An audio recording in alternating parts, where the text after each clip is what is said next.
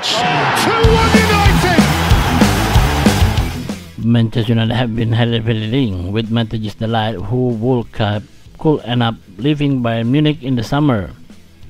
2 days back, we covered story via FT, claiming that Red Devils are favorite and ready to sign the Dutch international from Bavarians. Now, reporters in Italy also indicated that Manchester United are leading the race to secure the signing of de Ligt.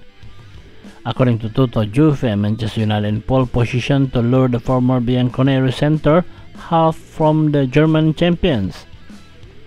The news source claimed that Red Devils negotiation terms with the representative of the player, who is going around 42.7 million pounds or 50 million euros. In 2022, Bayern paid a fee of 65.6 million pounds to get de Ligt from the old lady.